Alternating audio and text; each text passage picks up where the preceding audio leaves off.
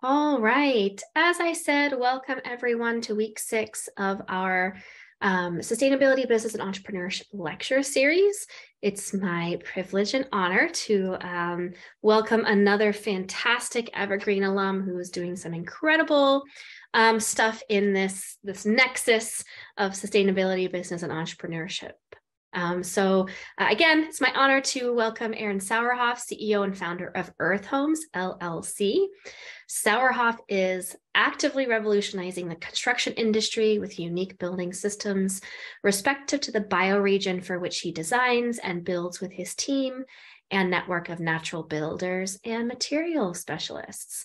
Aaron, I'm going to go ahead and hand it off to you. I'm going to replace my spotlight, and thanks again so much for joining us. Cool. Thank you so much for having me. Thanks all for being here. Hey everyone, my name is Aaron Sauerhoff. I'll get into my story in a bit. There's going to be a lot of content, a lot of information, a lot of high level, nitty gritty. And I want to leave as much time at the end for questions and discussion as possible. Cool.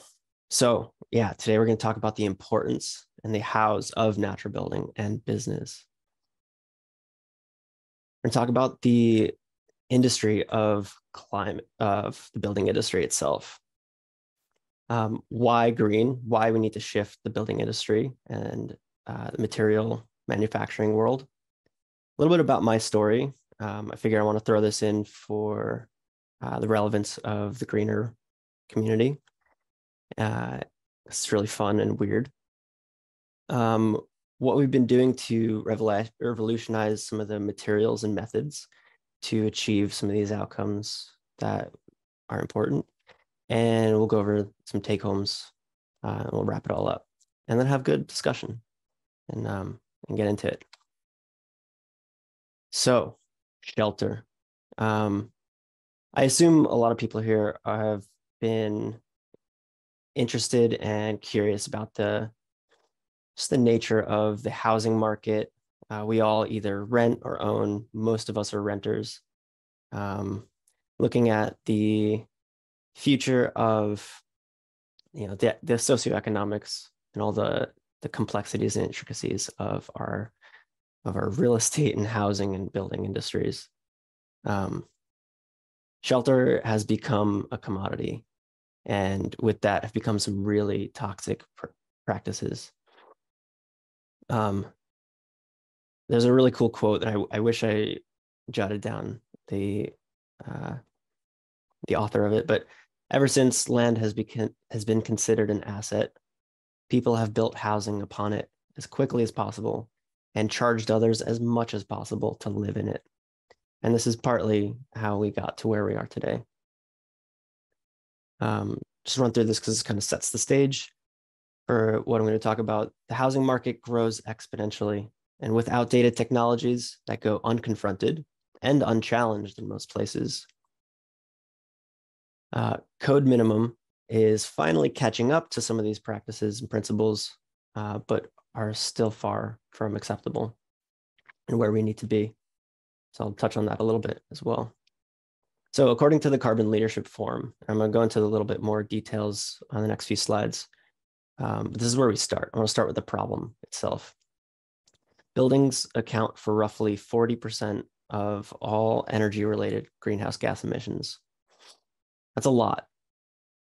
And according to Chris Magwood, which I advise if anyone's interested in the carbon impact of our built environment, I would definitely research Chris Magwood's research paper and some of his work in Ontario, Canada. He talks a lot about, and I'm going to talk about this, the embodied carbon in the materials. And he says that it's about half of the building's impact is just spent before anyone even moves in. It's in the materials. It's in the, actually, I'll save that there's a slide about that, so I'll save it for then. But we'll refer to that as embodied carbon. It's really important. So, a little overview of the problem. Quick and cheap, toxic materials, and that has to do with indoor air quality, which are being directly linked to health conditions respiratory, autoimmune, cardiovascular. We spend a lot of time inside of our homes. We breathe a lot of, we're breathing this air, and there's stuff floating in the air from our furniture, our carpets, our finishes, our skins in our room. And there's a lot of importance of addressing the need for natural materials and healthy materials there. So we'll touch on that a little bit more at the end too. And with that, that big topic of misguided and uninformed building science, we've built, we've been under this mindset over the last 100 years or so to let houses breathe. We need to make them leaky so that the air from the outside flows through and ventilates the space, so we don't trap all this moisture and toxic chemicals in the air that we breathe. So keep the windows open, or just make the buildings leaky and let the air pour in. And that is a very backwards way of thinking that we've discovered recently. Yeah, health problems, short life cycles. I've done a lot of rot repair and tearing down perfectly fine buildings that, if they were built properly, if they were built with the right materials, and if there was the appropriate building science applied to it, they would be still last, they would still be standing here today.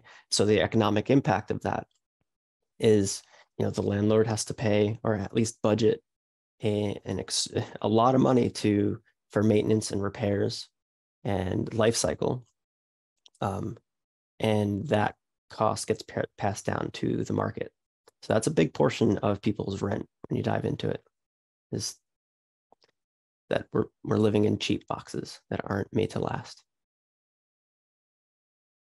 And then there's the big scale thing, and I'll try to not zoom out and zoom in too fast. I'm told I can do that. But as a society, we have a lot of remembering and healing to do. And I've heard a lot of people talk about, well, how can we heal if our nervous systems and our background nervous systems are constantly in this like minor state of fight or flight or survival modes? And when we are surrounded by toxic materials and we're breathing in all these VOCs and breathing unhealthy air, and also surrounding ourselves with monolithic, sharp angle boxes and, a lack of art, lack of biophilic design, etc., that is not conducive for healthy healing processes. So that's become a big passion of mine, is how to remember that as part of the design process, how to design for healing and health, or optimal healing and health. So the carbon elephant in the room. So often when we sit in these city council meetings and agencies that are addressing the carbon impact of our built environment, we're often hearing about operational carbon. They're talking about energy efficiency. They're talking about, heat pumps, solar, all the things to reduce the operational carbon of our built environment. And that's about half on average. And just like how money now is more valuable than money later, we can also say that carbon savings now is more valuable and more impactful than carbon savings over the long run. So if you can imagine, a standard building only costs this much carbon to build, but it's going to be really energy inefficient. The carbon graph is going to be pretty steep. Okay, well, let's make an energy efficient building, but we're going to use concrete, foam, vinyl, plastic, really toxic, high embodied carbon materials to achieve that energy efficiency. We're going to start out with a ton of carbon just to get it built, with a shallow graph from there. And when you compare those two graphs, it's actually not as much of a savings as you think. And it takes quite a few decades to pay that initial carbon investment off.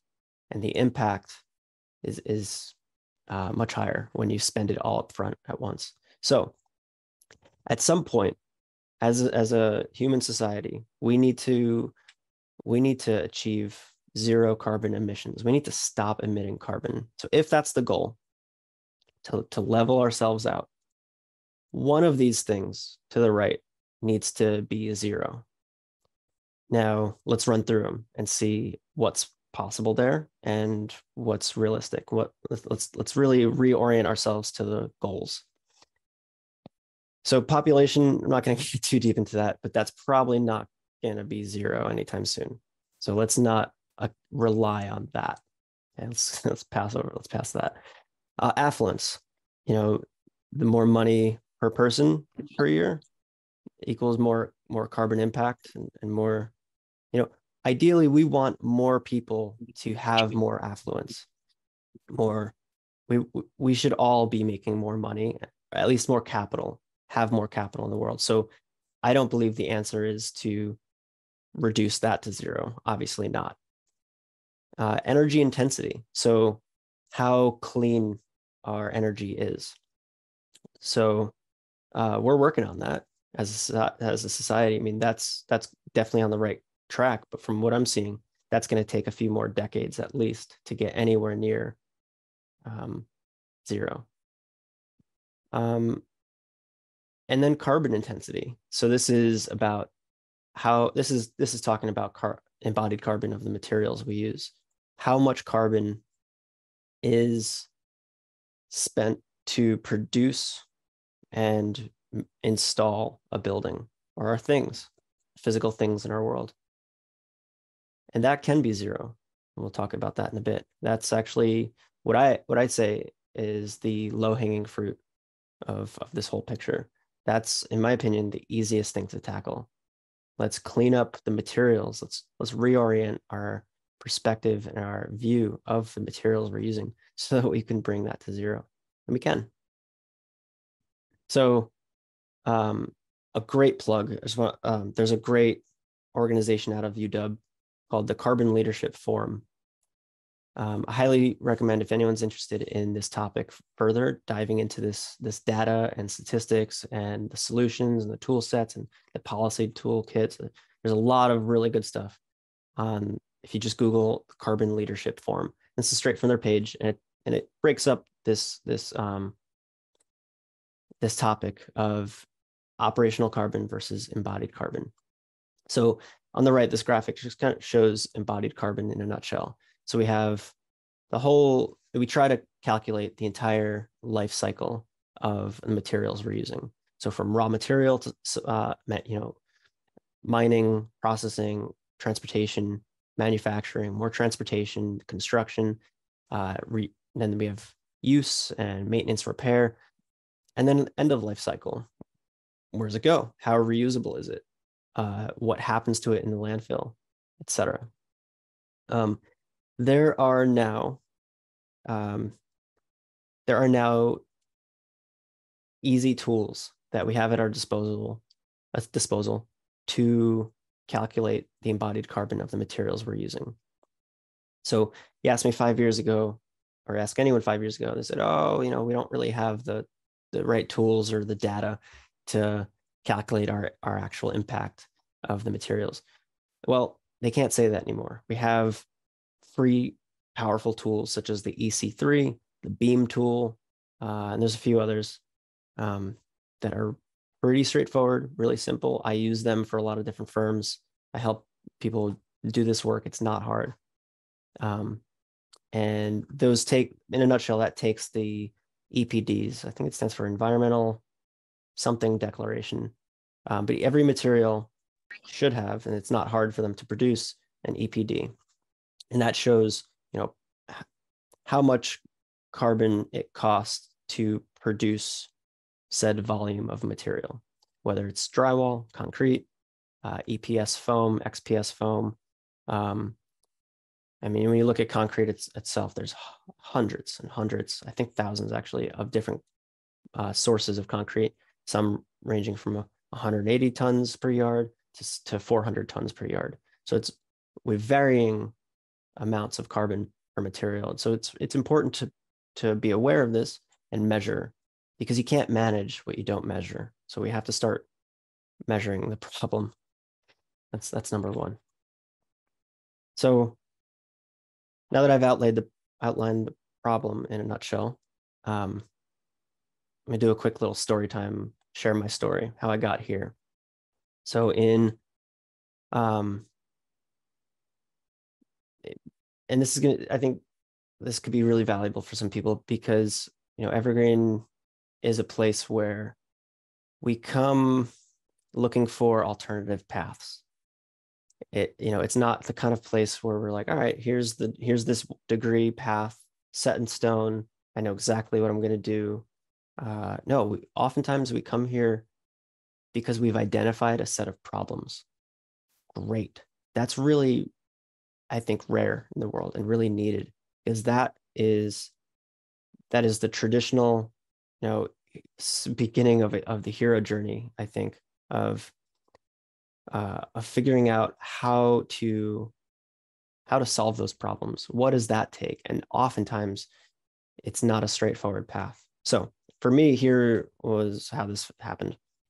In 2014, I had a journey in New York. Had a really profound experience in Manhattan and couldn't see the world the same way anymore. And it was about the built environment. For me, that was the theme. And I very clearly saw that there was a relationship between how we design and how we build and the people that then inhabit that container, and how then we get shaped by that container. It's just staring me blaringly obvious in the face. It's like, oh, okay. We become products of our container. Got it. So saw that there was a relationship, a source of a problem that then led to a bunch of different problems in our culture and our society, how we relate to each other, how we, yeah, it went deep. So and then I started exploring, well, what are the solutions? Let me look into this problem a little deeper. I became obsessed with alternative ways of designing and building. I just was obsessively researching earth ships, cob, straw bale, hempcrete, all the natural building systems. And I just kept asking, well, how have we been building for the last 10, 20,000 years all over the world? How have different biomes and different cultures been solving these problems of shelter, warmth, air quality, healthy material management, labor management? How are those things being managed all this time, and why did it change during the Industrial Revolution? And what have we forgotten since then? So with those questions, I traveled a little bit. I went to Portugal, I went to Australia, I went to the New Mexico area, and I just started seeking out some elders, seeking out the people trying to bring back natural building practices.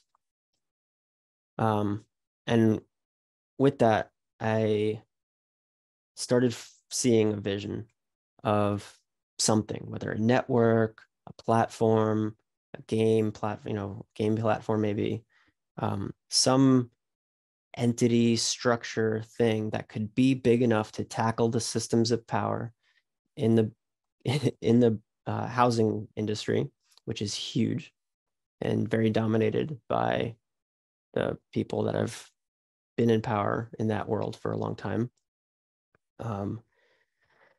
So how can we create something resilient enough, big enough, and connected and accessible and healthy enough to bring forth the traditional ways of building using regenerative, healthy, localized natural materials respective to the biomes in which we're talking about, and basically bring these systems to the mainstream a little bit more and make them accessible to the average person with an average budget, and then try to push the economic spectrum down a little bit. How do we bring that then further down into the people that need affordable housing, and just go from there? There's a big need there.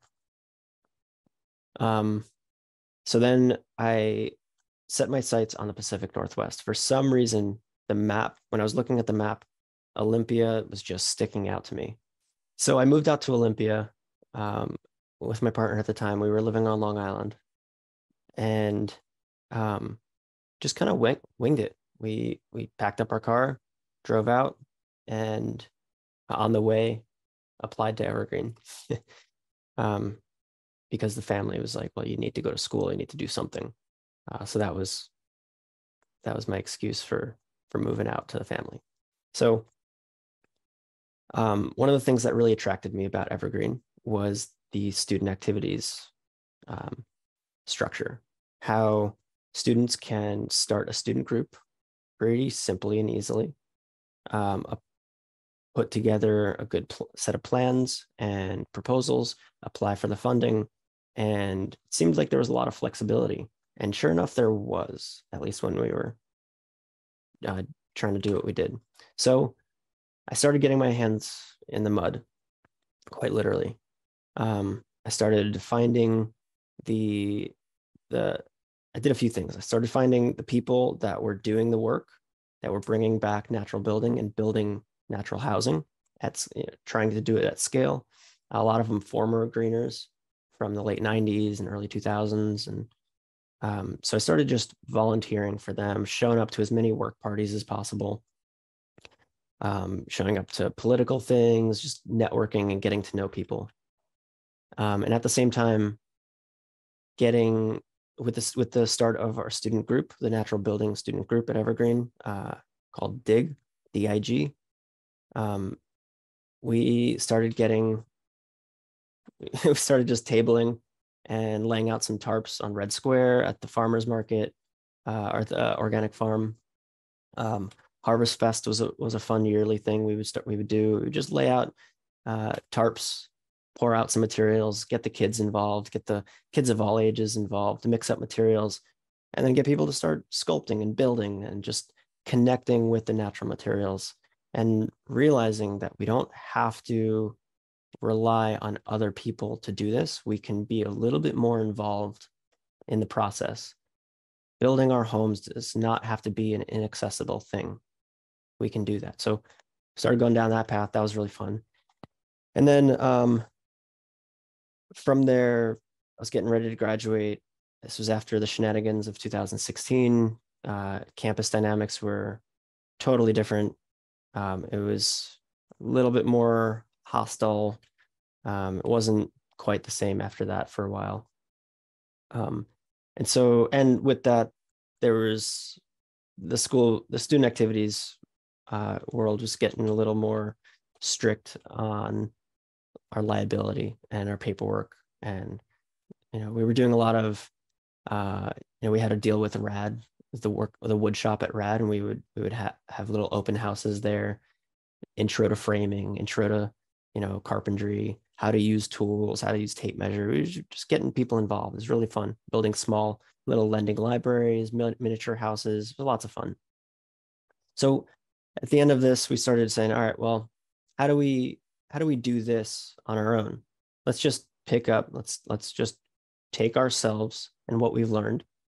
And, I had a lot of tools because I was also working for a traditional contracting company, tearing apart houses, doing a lot of remodels and rot repair and traditional contracting and carpentry work. So I had a ton of tools. So I was like, you know what, let's just start our own contracting company. That was the next step in my master plan, was to start a little contracting company and eventually turn it into a worker-owned co-op. So I'll get there.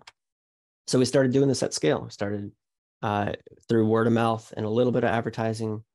Started doing some feature walls, some simple fun carpentry. There were a lot of, we were connecting with students from the workshop, the wood shop, and just connecting them with clients that needed good work.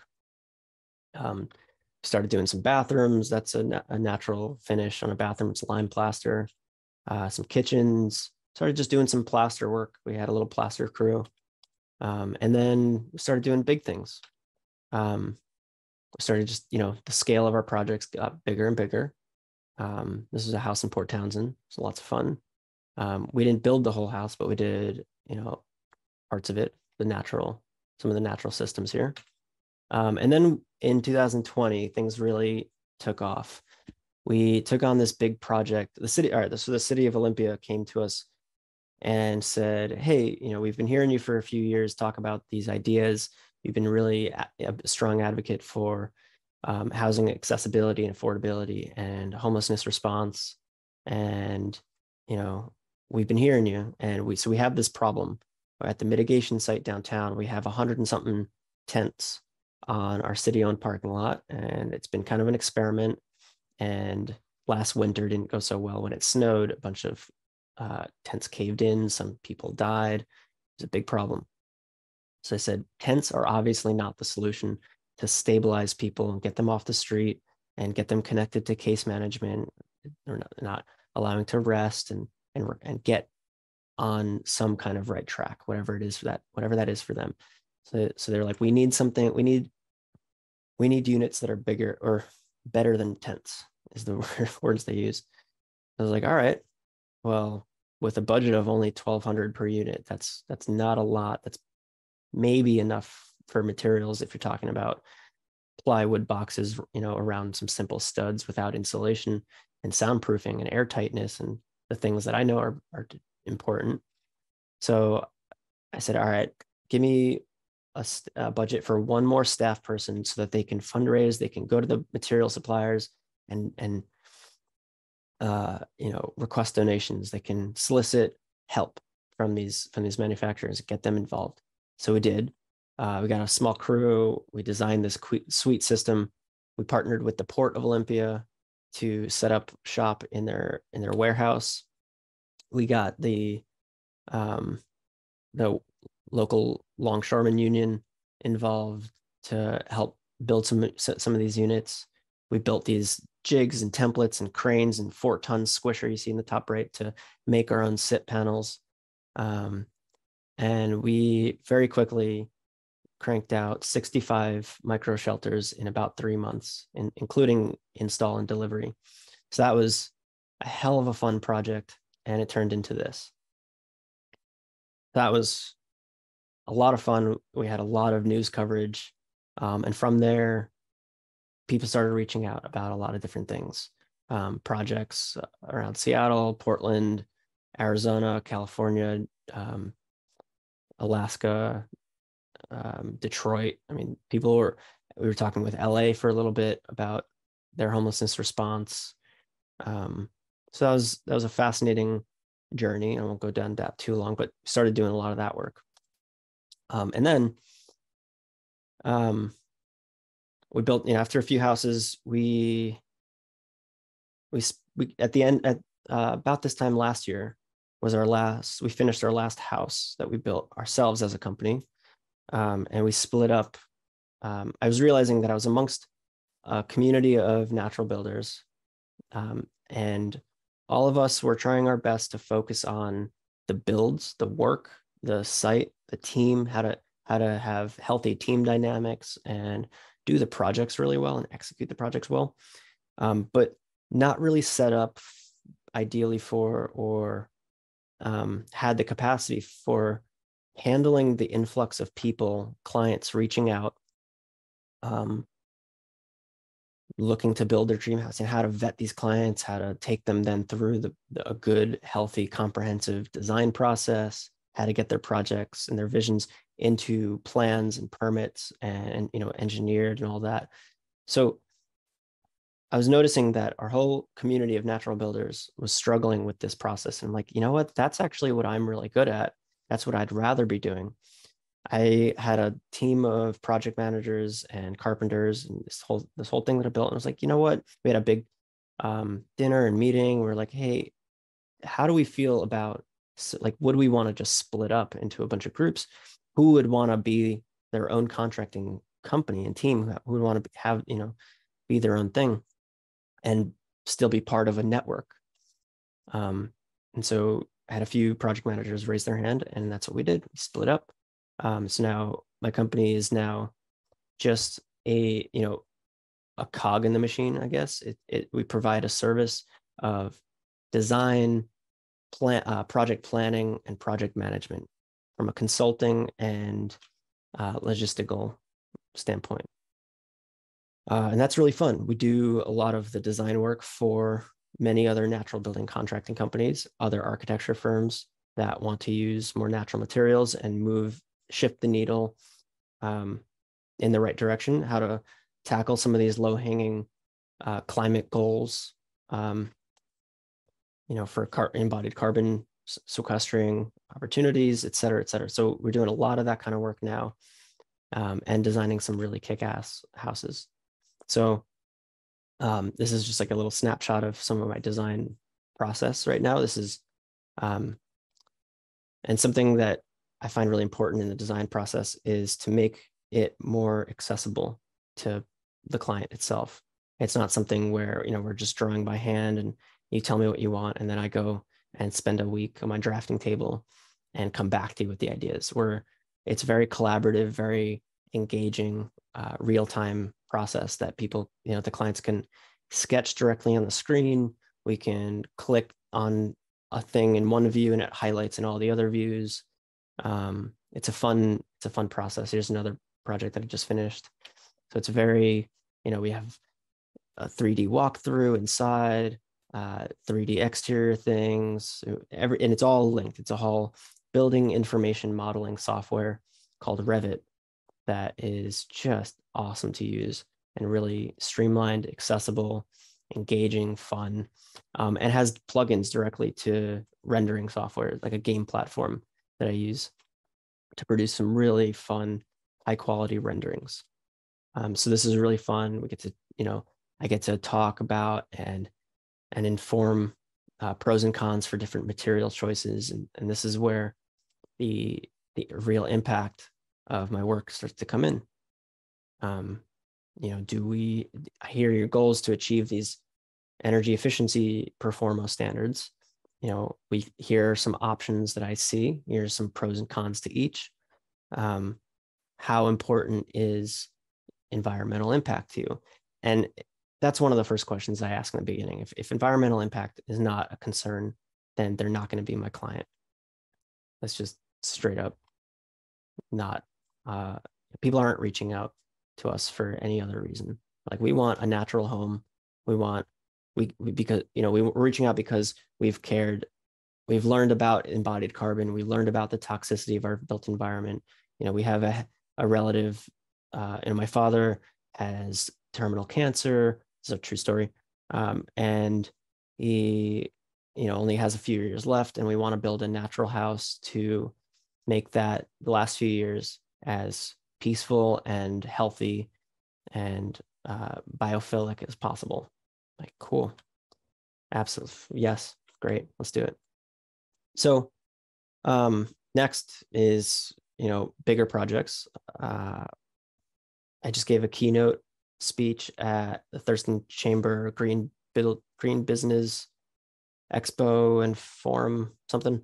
And after that, I had a small line of people waiting to talk to me, bringing opportunities, from Texas to New York, people wanting to build big developments, but they care. They're people with a lot of money, and they care about the right things, and they're looking for a menu of solutions. Like, what are the solutions that achieves these goals? Like, great.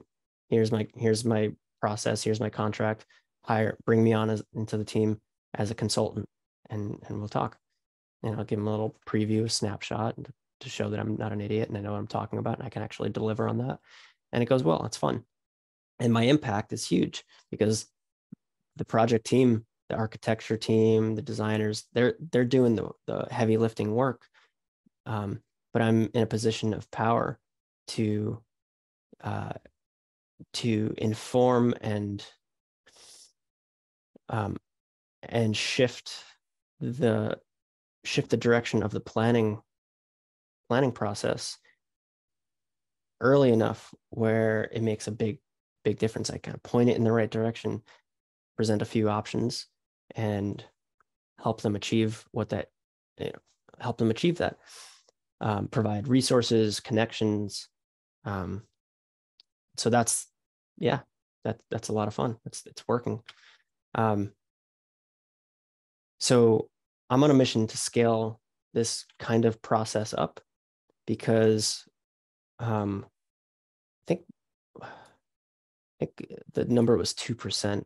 Could be, don't quote me on this, but the current research that the most recent research that I was looking at was showing that if 2% of the buildings that we are building per year, if we shift 2% of our buildings to carbon sequestering buildings using natural materials, and next few slides we'll go into this a little bit more.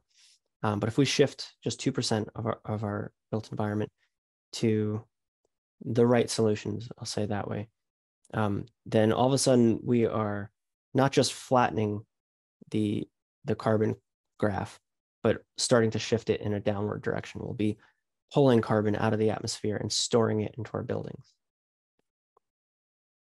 and healing in the process.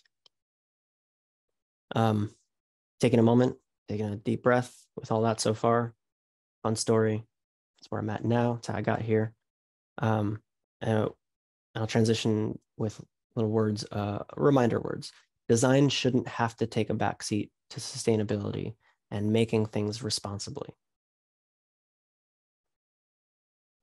Thank you, Amber. A recent poll showed that about 90 or 89% of people surveyed are concerned about their home's environmental impact.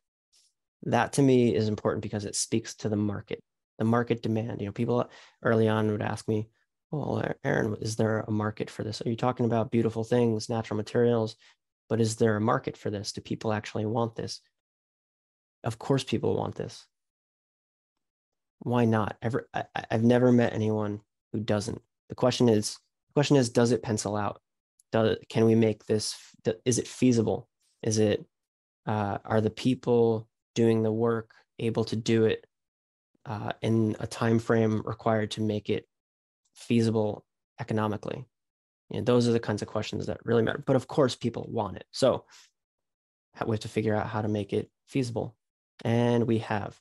One of the things that takes is offsite construction. So our plan ultimately, in the grand scheme of things, is to, this is not just my plan. This is like, who else has this vision? And I'm here to support and help and be connected with other people with this goal and vision. It's to illuminate the demand and be the supply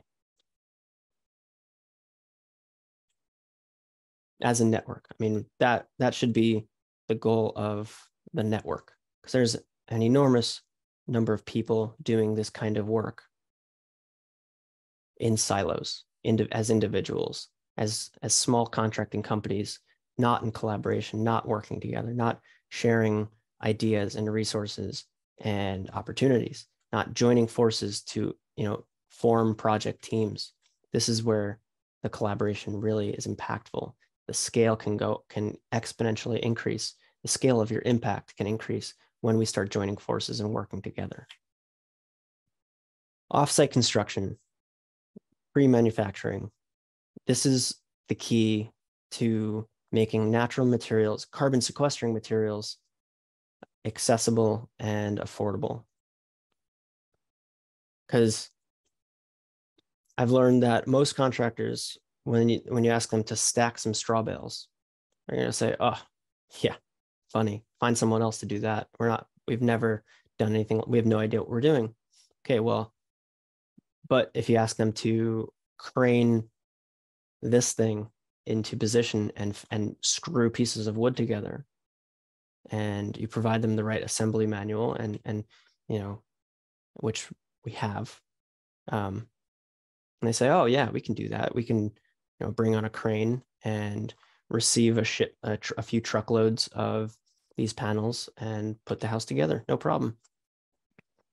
Actually, I want to back up because there's one more thing about this that's really important, because the factory, one of the things we learned about the microhousing project in Olympia was when we created that employment program. I don't know if I mentioned this, but we created an employment program for the folks living at the mitigation site. And that was what we directed 100% of our labor budget towards, was paying people that were living in tents to operate the factory that we designed to be brain-proof and accessible for anyone, transitioning off of any substances, or with no experience from the street, anyone from, any volunteer that wants to plug in. So making a factory process that's accessible is a really interesting opportunity to solve some big socioeconomic labor challenges in our world.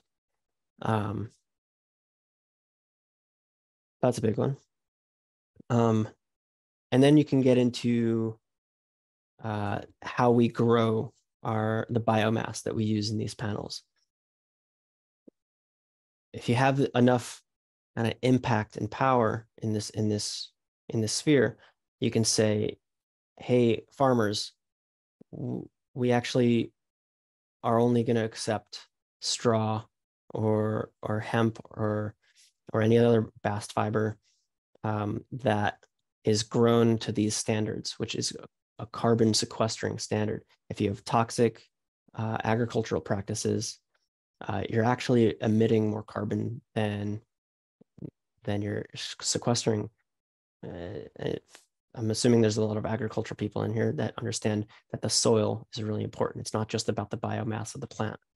So if we're killing our soil in the process, we're not actually solving the problem. So that has to be a really important factor in this too. So we can solve this at scale while supporting and rebuilding the small farmer community and incentivizing our agricultural industry to sequester the carbon for us and then store it in their building and meet the affordable housing crisis that we're in there right now as well. And with that comes natural skins. The high performance construction industry for years has been pushing for membranes and foams and sealants and tapes and plastics to achieve airtightness, thermal performance, and moisture management properties, where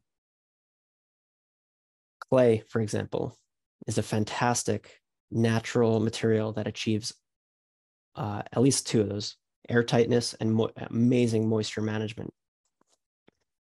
There are natural skins that don't require the use of a peel and stick roll of membrane.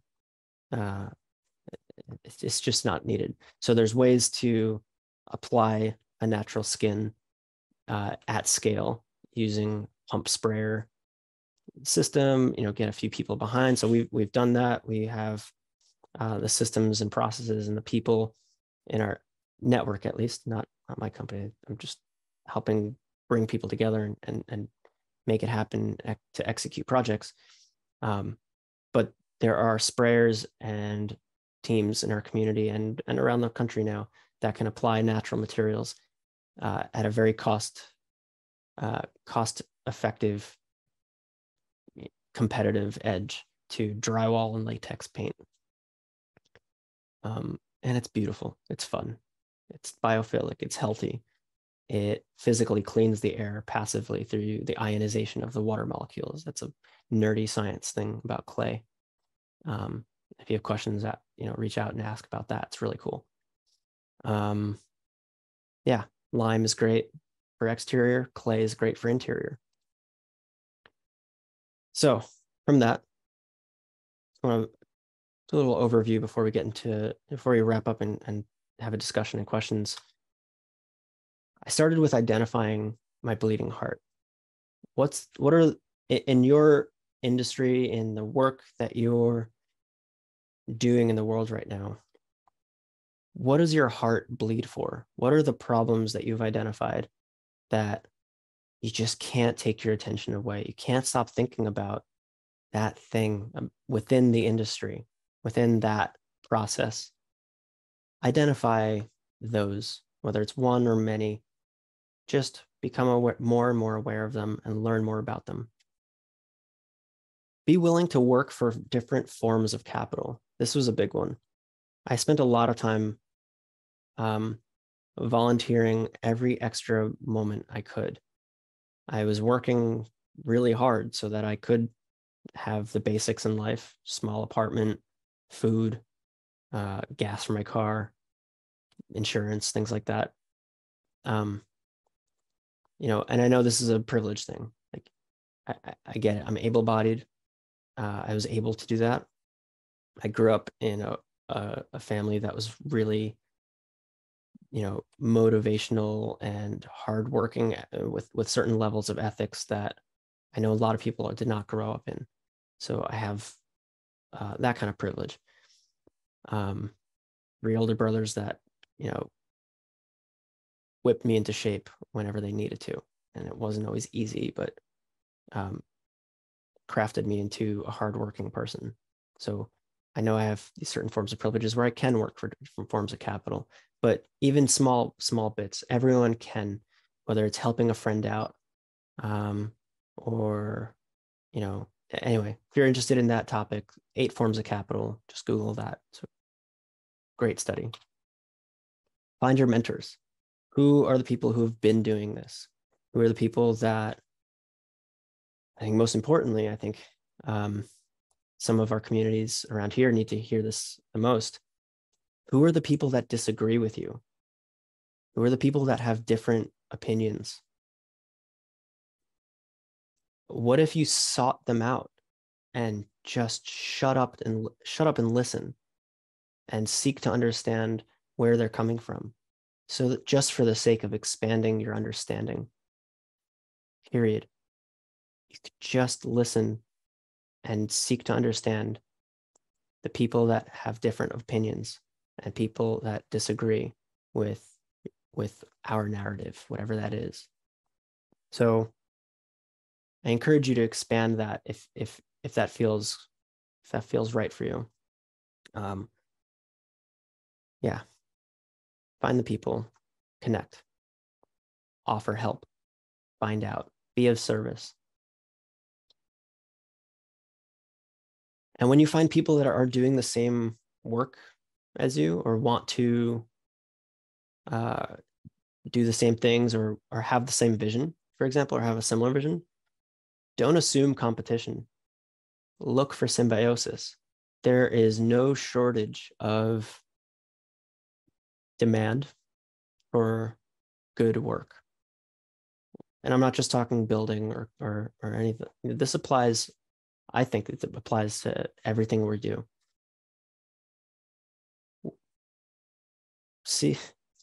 Find the symbiosis and see if there's ways to work together. You don't have to get married to this person. I mean that from a business standpoint. You don't have to join the same legal entity, or sign mutual. You can just be in collaboration and sit down and have tea and share ideas and share insights. And I know that can be scary because a background narrative can be, oh, you're building the competition, you're helping the competition, you might be creating competition. I have not found that to be true. And I've done a lot of that in my 8 years of doing this, 9.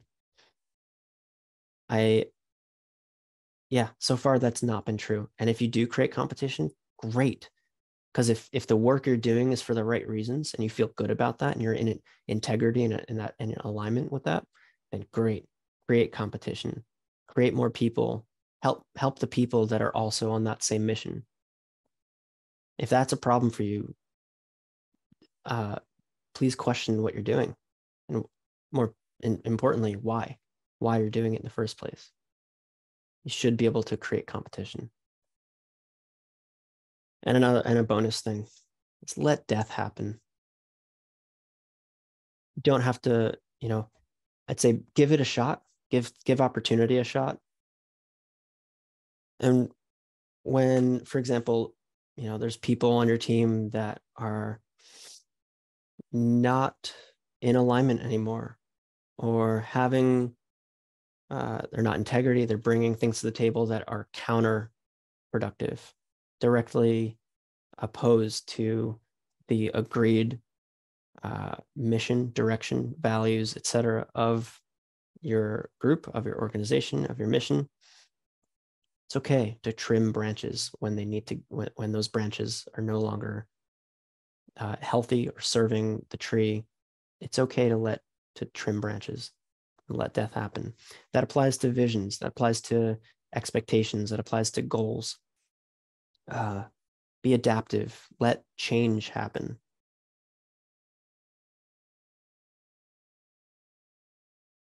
Yeah, find your partnerships. This is a global network of people doing good work. And I know that's not just true for the building industry or design and architecture. There's people that there's a lot of people. We're virtual. Connect, reach out. Because the more we do that, the more interconnected and widespread that what your web can be, the more resilient your local place becomes. That's what I find. I'd love to get into discussions. What time is it? Oh, wow, it's late. That was much longer than I thought. Okay, I'm here. Please reach out with any questions that if we don't get into anything here, take a screenshot if you want of that. Get my name, number. Thank you so much for letting me be here and talking about this important topic, my passion, my story, sharing with an awesome community of greeners here. I'm stoked to be reconnecting with Evergreen and still in this community. I'm here in Olympia. Come hang out, come reach out, come, invite me to tea. Get to, I love meeting with people. I love hearing visions and offering insights and perspectives and resources and connections. With that, we'll close. Thank you so much, Aaron. Before, do you have time to take a couple questions or do you have to hop off? No worries. I have time. Okay, awesome. Thank you so much. Before, there's quite a few questions in the chat, so I'll read those off. Before I do, if we can all take a moment, either unmuting ourselves or using the emojis or in the chat. Thank you so much for spending such wonderful time with us, Aaron, and sharing such awesome work and wisdom. So appreciate. So just a moment of thanks from everyone. First question we had was, how do you create leaky buildings that are energy efficient? Not sure if you need clarification on that one. I can make this brief. I don't think you can. So leaky is not the way to go. We need to create airtight buildings and control the ventilation, ideally through a heat exchanger system. So for more information on that, Google ERV or HRV. And ERV, if that's not clear, if the sound is, it's Echo Romeo Victor. ERV. It's energy recovery ventilation system, and it's a great system. We put that in all of our buildings. It controls the ventilation. There's a fan pushing air out. There's a fan pushing air in. It crosses it all basically through just a simple radiator. Captures about 90-something% of the heat before it leaves, transfers it into the incoming air, and then distributes it to all of its living spaces. So you can exchange all the air, the volume of air in the house every few hours. It's very quiet. It's very, very efficient. And that makes it so that the heat input that's required in that building is very, very small. Some of the high performance passive house buildings show that a tea kettle in the morning is enough to keep the house warm for the next 24 hours. So you don't actually need these big heating systems and cooling systems if you build your house right in the first place. Awesome, thank you. Next question is just a clarification. What was the name of that design software that you used? Yeah, I'll put in the chat. It's Autodesk's Revit, REVIT. Awesome, thanks. Next question. I'm from a lower socioeconomic status. I see that a lot of homes that are over 30 years old. What are some ways you can think to show that sustainability is important when looking to update their homes with your kind of business? Yeah, retrofits are really tricky, especially for these older homes on tight budgets. It's something that is I wish I had all the answers to this. This is where I think policy and funding is making, or public funding systems and mechanisms are making some progress in this area, but have a long way to go. I think there's a lot of push. I mean, there are systems and processes to fund heat pumps, different systems like this for low-income families. But I think there's a lot more we can be doing. If you have to take your siding off for any reason, that's the best, most cost-effective way to then add these other layers. Wrap it in an exterior insulation and put a good airtight membrane around that. So basically, give it a jacket with a good windbreaker. That would be the most cost-effective thing you can do if you have to take your siding off already. If you don't, then you just have to add that cost in there. Oh, well, okay, to then take off the siding just to do this important thing, then install new siding. But if you already have to do that, that's the most of the cost. So adding a fluffy jacket with a windbreaker, maybe some, at least double pane windows, and install them right and really focus on air tightness. That's a way to go. Getting rid of inefficient heating and cooling systems. If you have an old oil or gas boiler, don't. There are programs that provide some significant rebates, especially for low-income families, for upgrading their inefficient energy systems. So reach out if you have more specific questions about that. I'd be happy to share resources on that, connect you with people who do that. Thank you. Mm-hmm. Next question. Do you use environmental testing for lead paint, etc.? We do. I mean, the one time I had to deal with this, I hired this out. And I wasn't even the one responsible for doing that part of it, so I can't really speak directly to that. Do you mean if we have to come in and do a retrofit renovation or fix something up and see if it has lead paint? So from what I've been told, best practice, if you suspect lead paint and you don't have to remove it, don't. Just leave it, don't disturb it, because it's not a problem unless you grind it into dust and it's airborne. Or you flake it, unless you turn it into an airborne particle, it's not actually a problem. It's like, don't use it in the first place.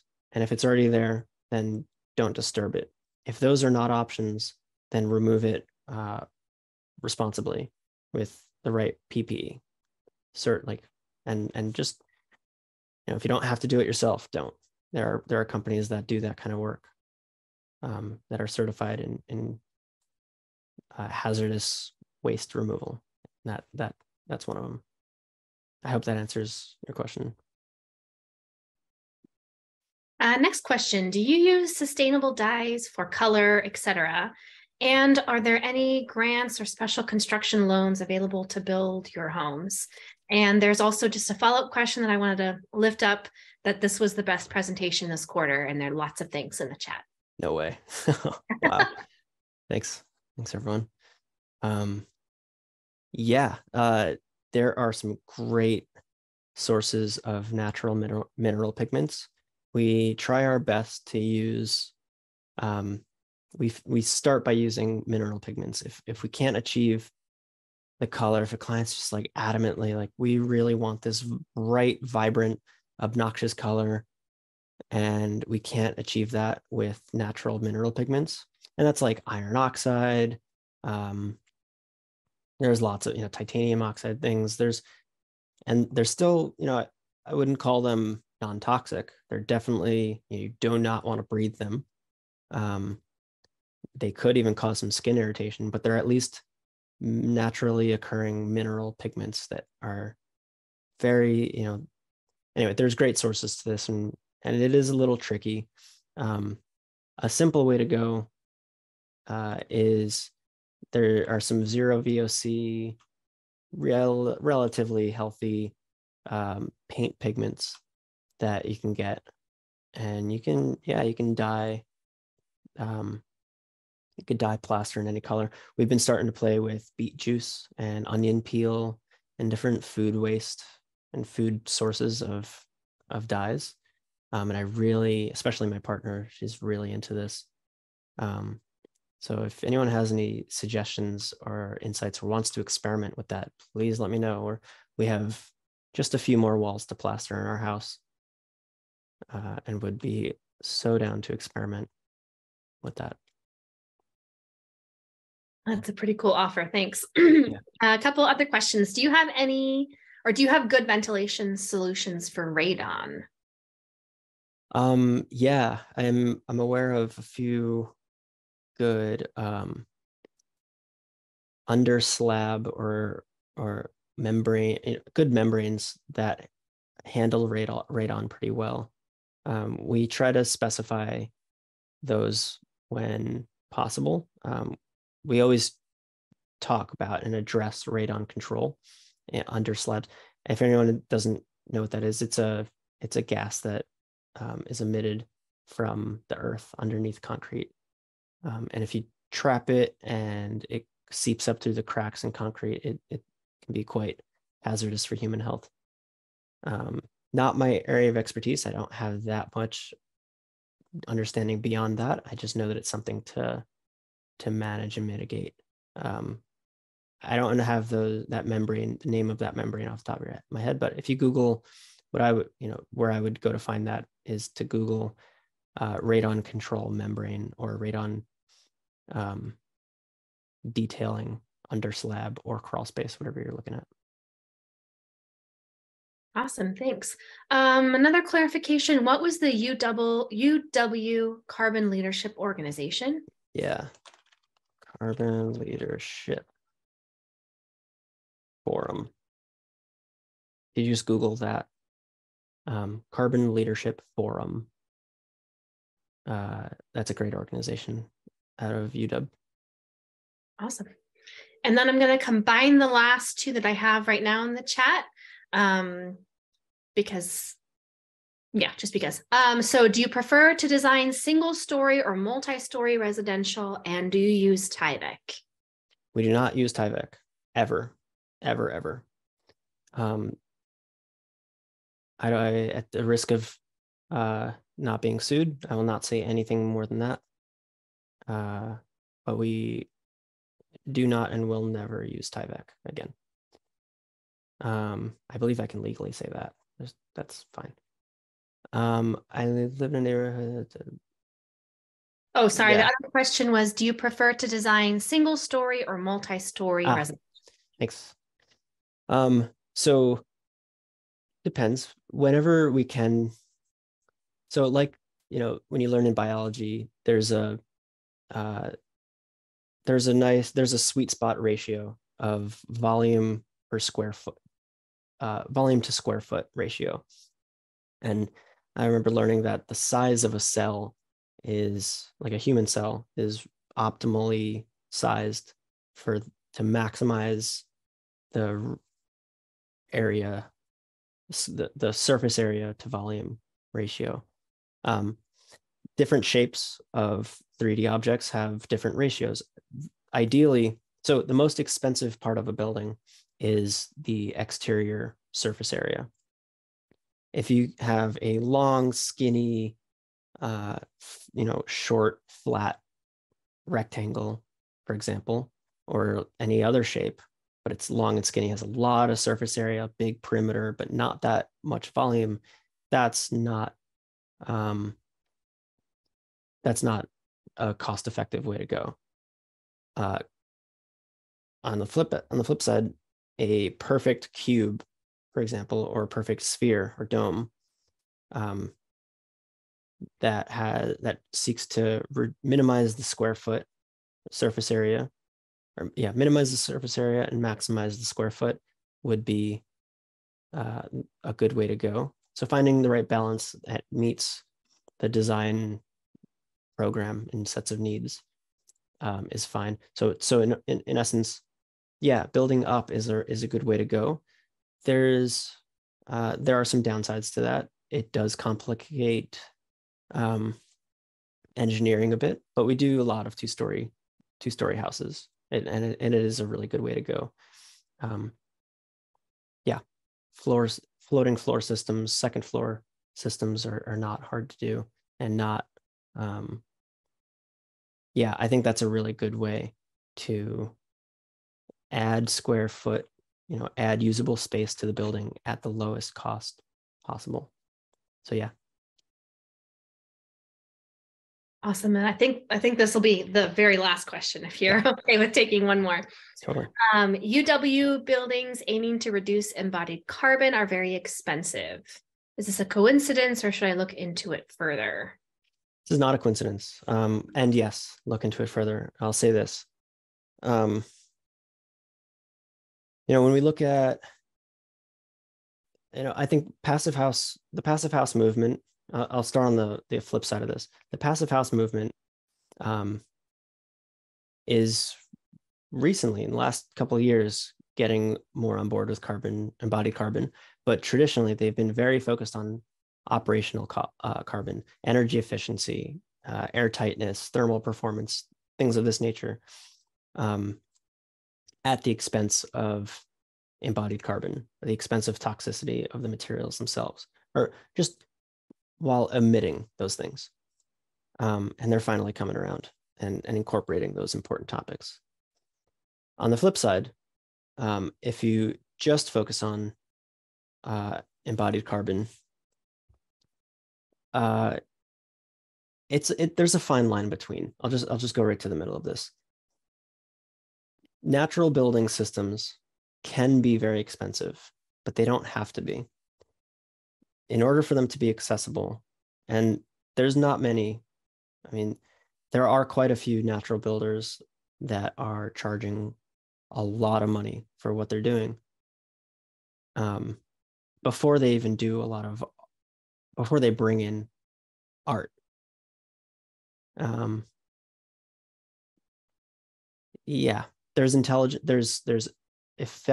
efficient ways and there's inefficient ways to use natural materials in buildings. And this is where I think panelization, this is where developing systems that scales up the process, that makes it a little bit faster to do, is, I think, where we meet that sweet spot, and where we achieve energy efficiency and embodied carbon, and at a cost-effective, accessible, economic price point. Awesome. Thank you so much, Aaron, for staying on and answering all these wonderful questions. So one more time, thank you. Let's give a big round of applause and hearty thanks to Aaron for spending his time with us this afternoon. Thank you. Thank you all.